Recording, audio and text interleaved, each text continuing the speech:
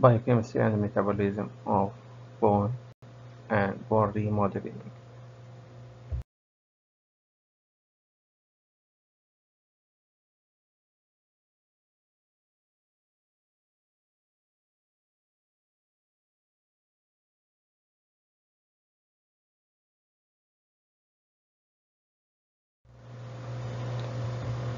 In this lecture, the topics covered will be the definition of calcium balance and bone remodeling, description of the normal distribution and metabolism of calcium and phosphorus in the body, as well as the hormones and vitamins that regulate calcium metabolism and bone remodeling, and also some description about the biochemical changes in bone remodeling disorders.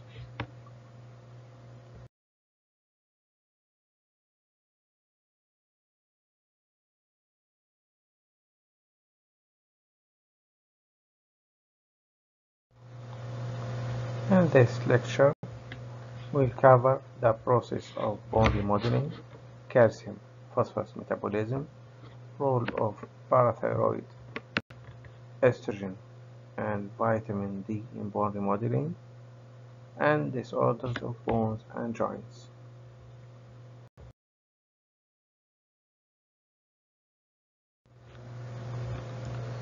Starting with the topic of bone metabolism, we have to know that bone acts as a reservoir for calcium and phosphate. And bone performs many functions. First of which is a mechanical support function. It acts as a reservoir for calcium and phosphorus in the body, and it acts as a third line buffer as it releases phosphate and bicarbonate in long-term metabolic acidosis.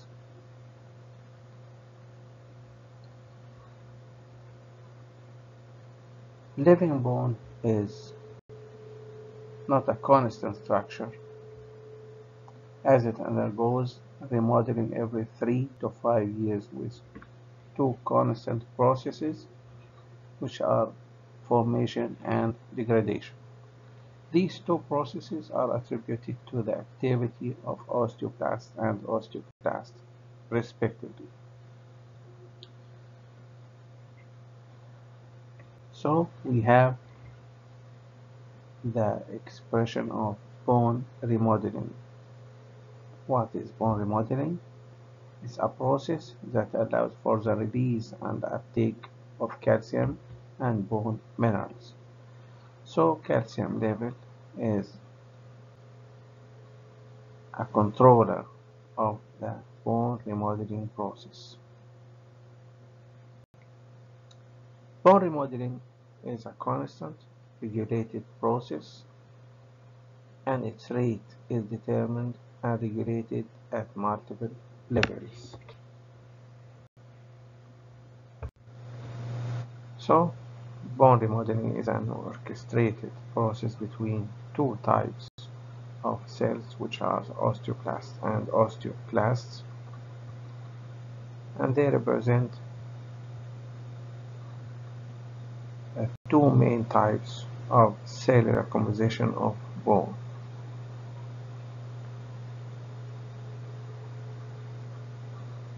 Osteoclasts originate from mesenchymal cells of the bone marrow and have protein synthetic activity and are rich in alkaline phosphatase.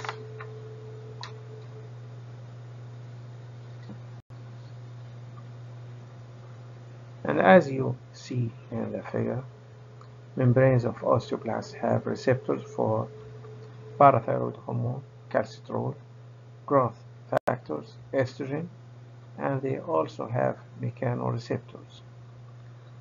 The primary function of osteoclasts is the formation of bone matrix and mineralization. Also, they have a role in management of maturation and activity of osteoclasts.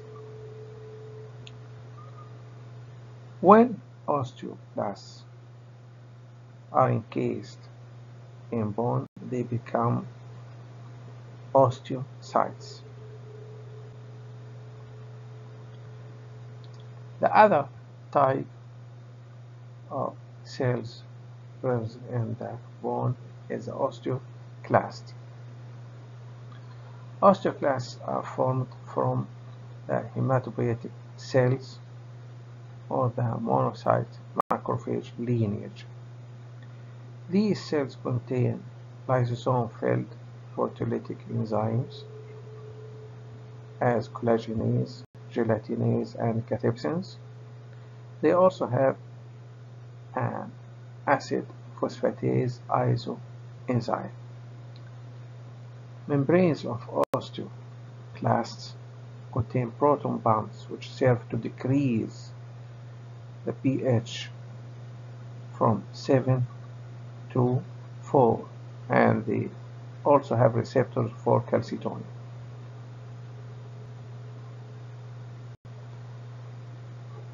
Osteoclast activity is controlled by signals from osteoblasts, as we mentioned earlier, and the primary function of osteoclast is bone resorption or bone degradation, and this runs parallel to an increased calcemia or elevated calcium level.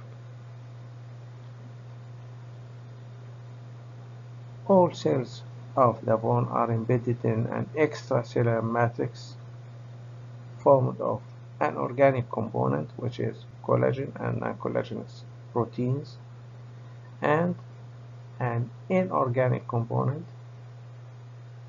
which is apatite, that is a crystalline form of calcium phosphate in the form of hydroxyapatite, carbonate apatite, and fluoroapatite.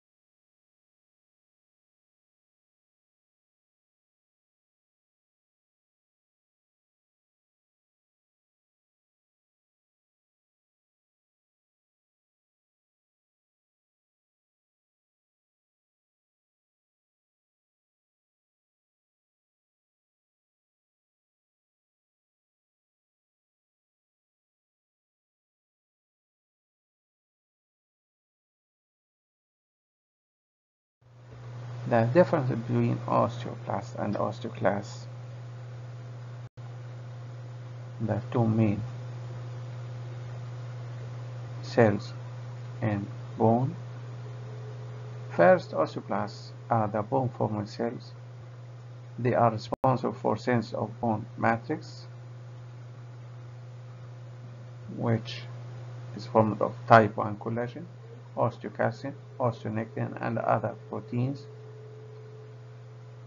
Matrix formation is followed by mineralization or deposition of minerals. Second is osteoclasts, which are the bone-degrading or bone-resorbing cells. They contain degrading enzymes that degrade proteins of the matrix. Osteoclasts serve another function, which is acidification of bone environment, which favors mineral dissolution. The main function of osteoclasts is the activation of osteoclasts via rank L, which is receptor activator of nuclear factor kappa B ligand production. This ligand binds to receptors on osteoclasts to regulate their differentiation and function. The main function of osteoclasts is bone resorption after being differentiated from pro-osteoclasts by the effect of rank L or receptor activator of nuclear factor kappa B ligand on their receptors.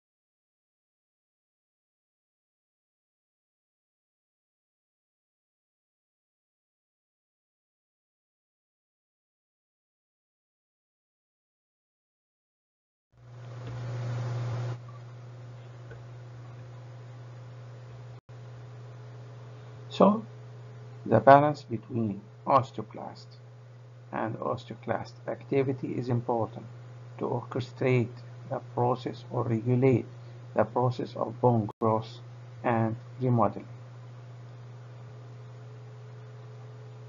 So the two processes are not separated but are independently regulated. It's important to focus on the role of proton pumps in membranes of osteoclasts as they reduce the pH from 7 to 4, and this acidification is necessary for the activity of enzymes and the solution of hydroxyapatite to release calcium during the process of bone resorption.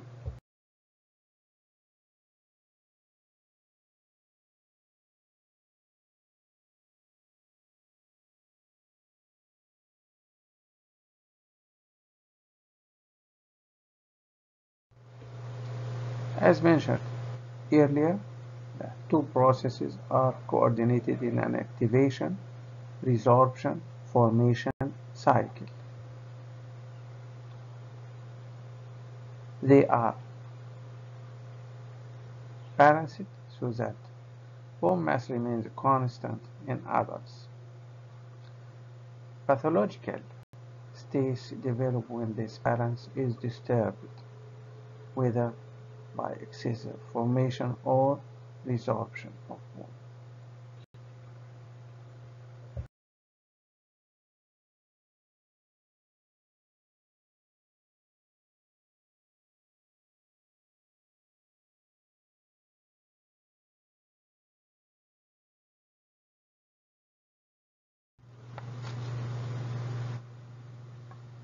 Regulation of bone remodeling process occurs at two levels, either local or systemic.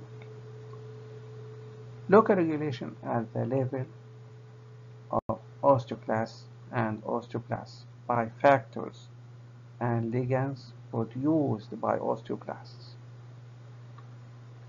known as macrophage colon stimulating factor, receptor activator of nuclear factor kappa B ligand or rank L, and osteoprotegerin.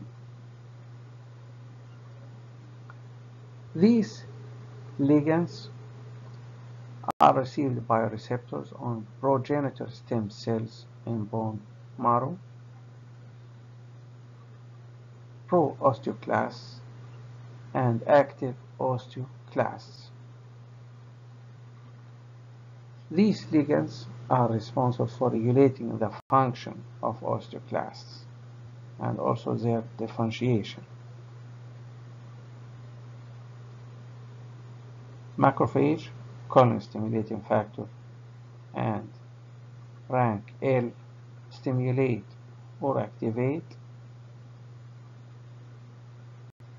pro-osteoclast and osteoclast differentiation, whereas osteoprotegerin inhibits osteoclast development.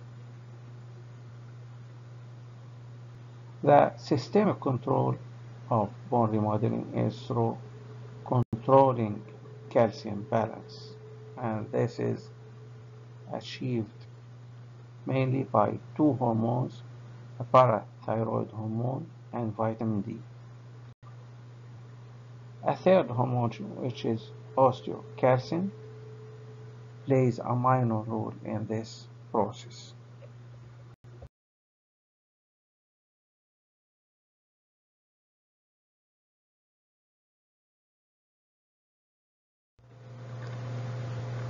Calcium metabolism and its regulation.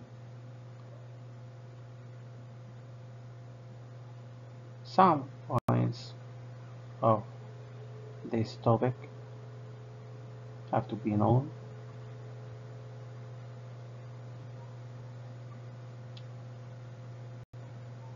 "99% of calcium is present in heart tissues as hydroxyapatite, especially in bones and teeth. This structure or combination of calcium and phosphate is sensitive to acidity. So, at low pH states, hydroxyapatite dissolves and sets calcium free. And this process is achieved by the proton pumps of osteoclasts to resorb bone and release calcium. Calcium in blood is present in three forms: ionized or active form, which is about 50% of the calcium present in blood; protein bound, which is mainly albumin, and this represents about 40%, and 10% in complexes with lactate, phosphate, citrate, or bicarbonate.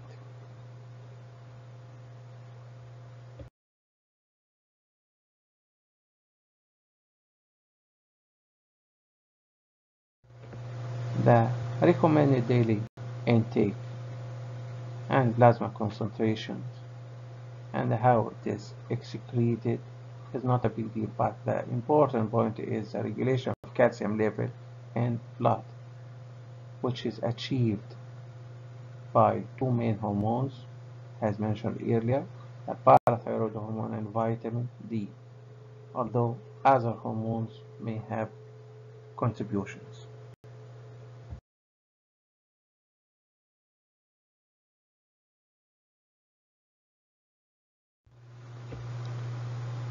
Second mineral that participates in bone formation and metabolism is a phosphate.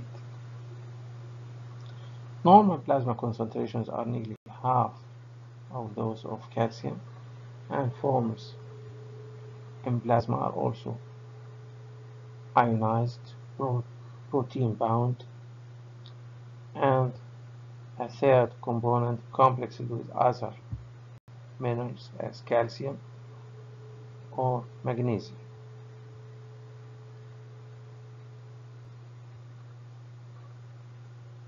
And parathyroid hormone is a main regulator of phosphate levels.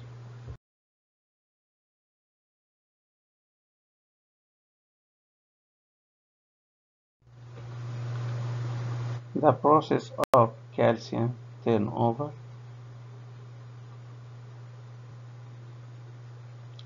Calcium levels are balanced by the contribution of different processes: intake, absorption, deposition, and excretion, as outlined in this figure.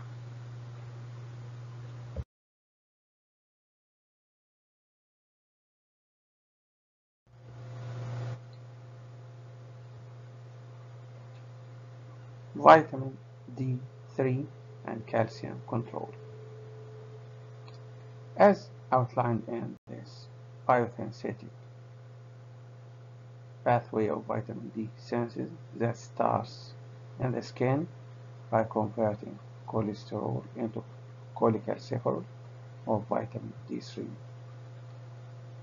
Cholecalciferol is hydroxylated at the 25 position in the liver and at position 1 in the kidney. The resulting 1,25 dihydroxycholecalciferol,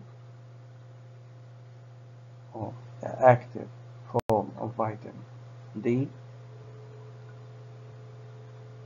performs different functions which ends in elevating plasma calcium levels. The parathyroid hormone contributes to the activation of renal alpha 1 alpha hydroxylase and thus is considered as a regulator of vitamin D synthesis. Parathyroid hormone production is inhibited by a negative feedback process when calcium levels in blood are raised to normal levels.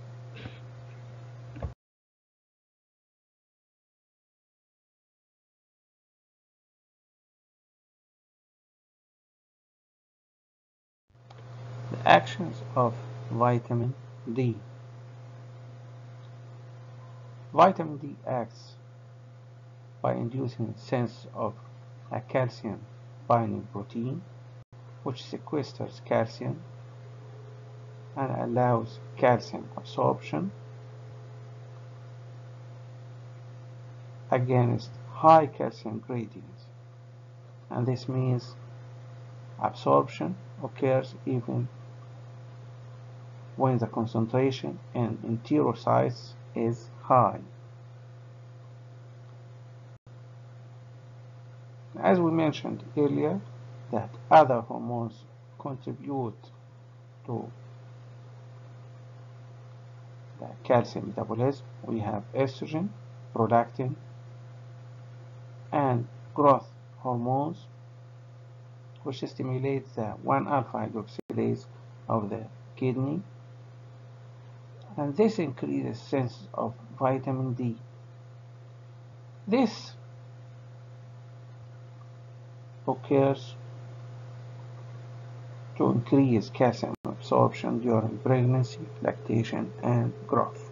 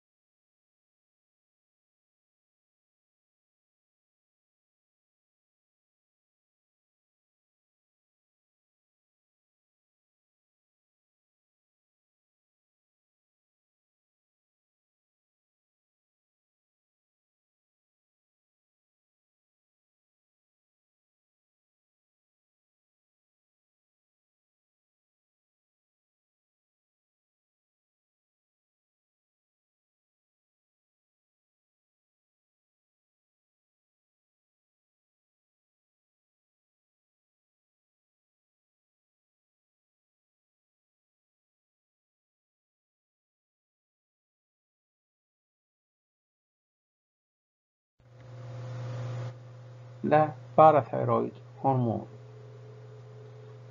Parathyroid hormone is the dominant regulator of plasma calcium, and its excretion reaches maximum levels when plasma calcium is lowered below 3.5 milligrams per deciliter, or about one-third of its normal level. Parathyroid gland cells have receptors that sense the levels of calcium in blood and initiate a cyclic AMP response that ends in parathyroid hormone secretion. And as we mentioned earlier, vitamin D also inhibits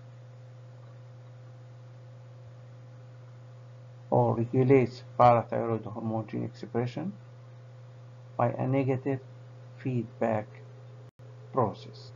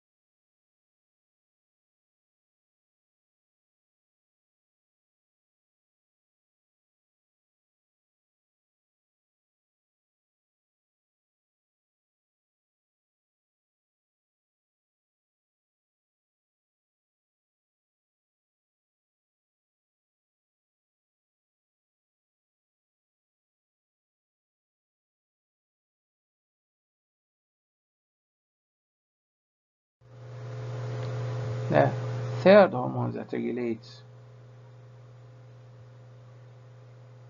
blood calcium levels is a calcitonin, which is considered as a physiological antagonist of parathyroid hormones, and this means it lowers calcium levels when it is elevated, but this hormone has a minor role. It acts via a cyclic AMP or acts via cyclic AMP to inhibit osteoclast motility and inactivates them, thereby reducing bone resorption and calcium release from bones.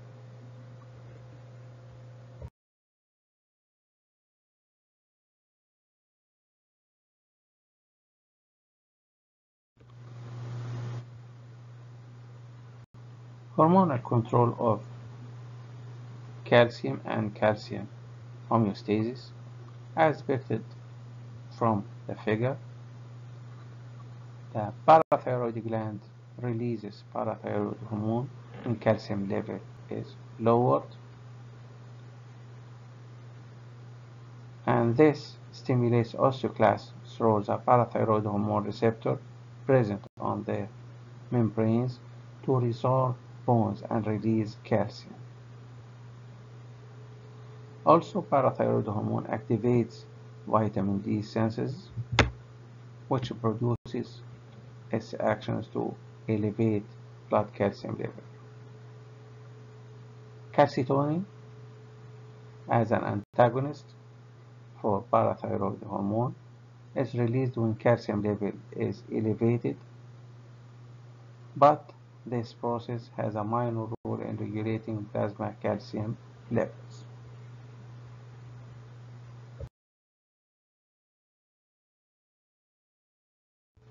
To summarize the hormonal control of calcium and calcium balance, we have two main hormones, parathyroid hormone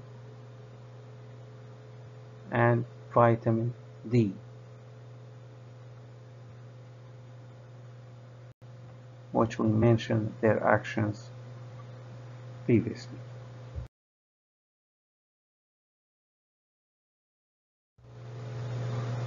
We can see that there are other hormones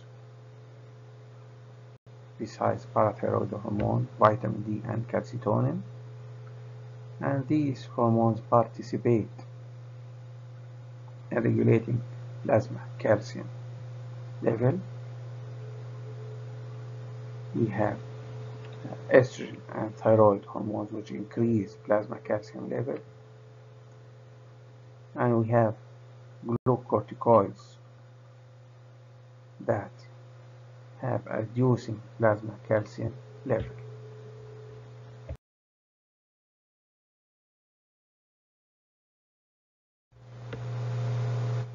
And to summarize the local factors affecting bone remodeling process, we have factors that affect osteoclast activity as insulin-like growth factor, tumor growth factor, which increase osteoclast activity.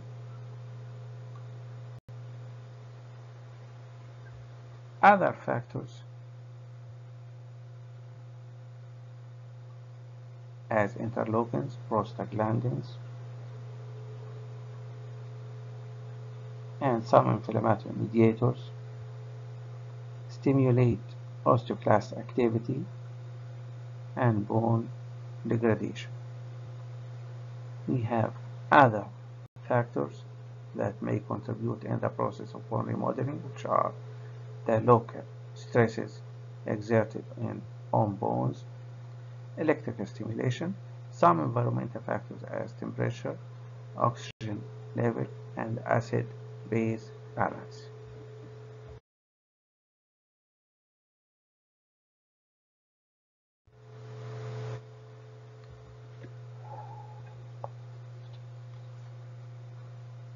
We reach that topic of bone metabolic disorders.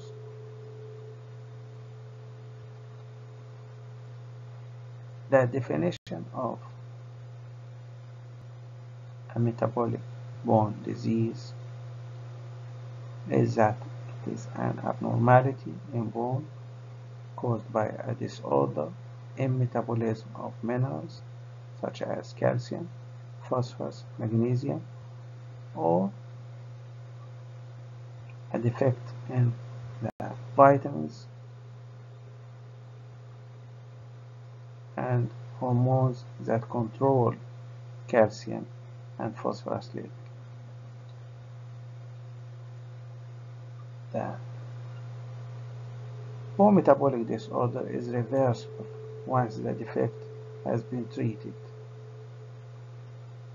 by restoring normal calcium level or vitamin D.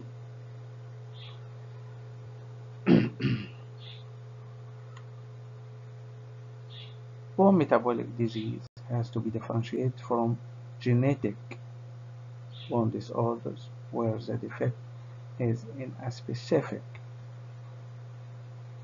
signaling pathway in cells and leads to a metabolic bone defect.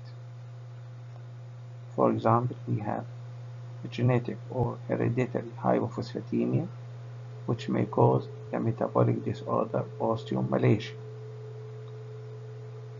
The genetic defect itself is not reversed, but can be compensated for by therapy. So a genetic disorder leads to a metabolic bone disease, but not the reverse. We will focus on some points regarding bone metabolic disorders, regarding their presentation.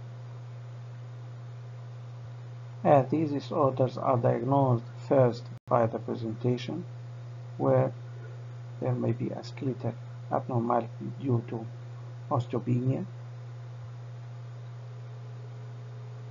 And in this case, we have to look for the calcium levels in blood, hormonal levels for hormones that control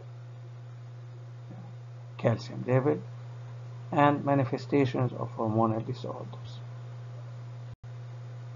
An important point in this topic is when to investigate these cases. We have to investigate bone metabolic disorders in elderly patients, persons over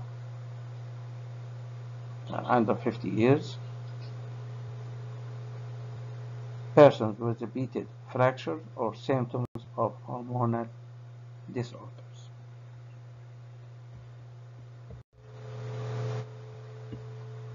So in these cases, we start with assessment of patient condition from history of the disorder, examination, and biochemical investigations as alkaline phosphatase levels, parathyroid hormone and vitamin D levels, calcium and phosphate levels in plasma.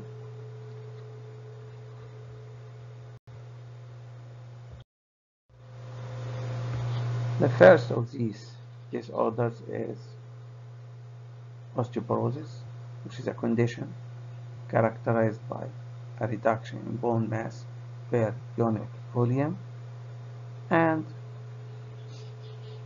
manifested as bone fragility in postmenopausal women and elderly males with evident risk factors as smoking, alcoholism, drug abuse, or reduced calcium intake.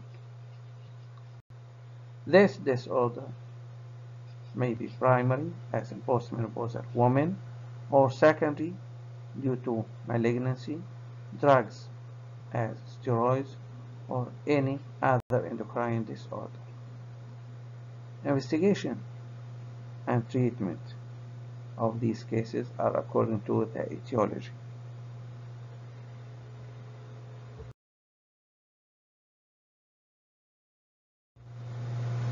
Second disorder is osteomalacia and rickets, which are disorders attributed to incomplete mineralization of osteoid in adults and children, respectively. The etiology may be due to vitamin D deficiency or vitamin D resistance. Also, decreased production of vitamin D in cases of liver disease and kidney disease. And these disorders have characteristic bone features like bone curvatures, proseripedes, delayed teething, etc.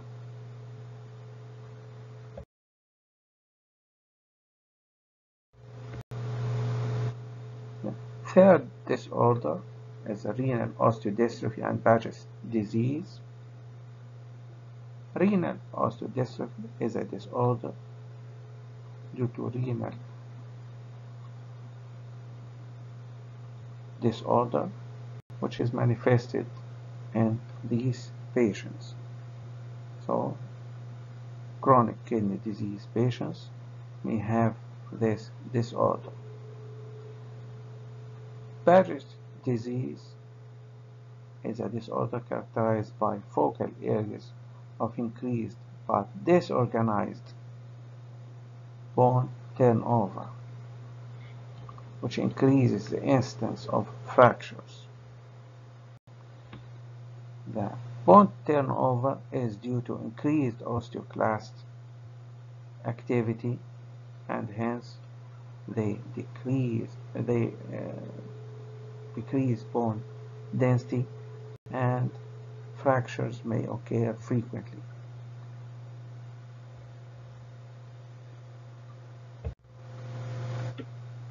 Some endocrine disorders may contribute to the bone metabolic disorders, as Cushing disease, hypo or hyperpituitarism, hypo or hyperthyroidism, pregnancy, hyperparathyroidism, or even tumors.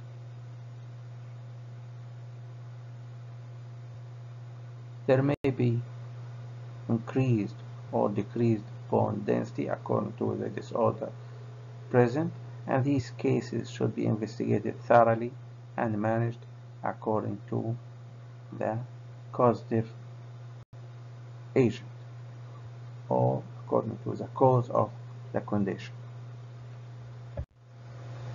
The final topic in this lecture is the biochemical markers of bone formation and bone degradation.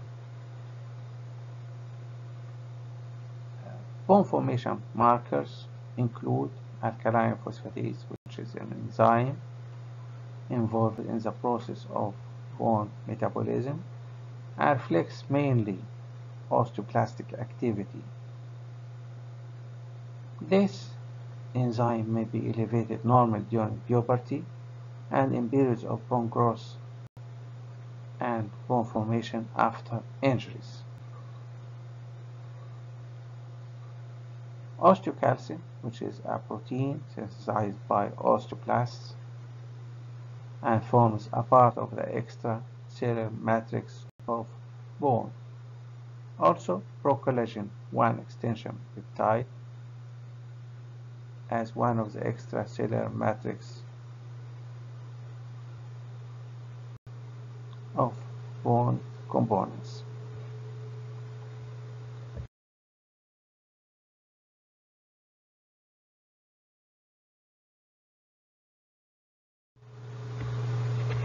The markers of bone degradation or bone resorption include: first, fasting urinary calcium, which reflects skeletal resorption status and also intestinal and renal absorption and filtration. But this parameter lacks sensitivity. Second one is hydroxyproline, which is a component of collagen of the bone matrix, and it can be measured by different ways, as photometry or high performance liquid or high pressure liquid chromatography. Last one is urinary pyridinium cross-links, which are also markers of bone degradation. And by this we end our lecture.